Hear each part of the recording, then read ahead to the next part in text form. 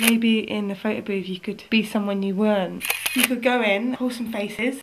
It was a difficult time. Our parents divorced, our mum wasn't very happy at all. I had my sister, but I was quite lonely as well, really. I was looking for a gang, somewhere I belonged.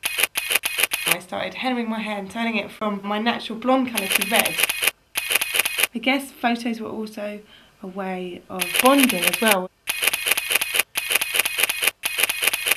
It was one of those parties where the whole school finds out, people pulled down the light shades, windows were smashed, several vans of police. It felt like it was because it was my house, because I wasn't one of the popular kids. I went on a major diet. My sister saw it happening and didn't like it and told me to stop. I shaved off all of my hair. I looked hard, I looked tough. I ran away from home, I drank, took drugs, I did all kinds of stuff that I probably shouldn't have done. Different haircuts, different expressions, different clothes. It's all contributed to who I am now. I'm still the same person. I don't think I regret any of it.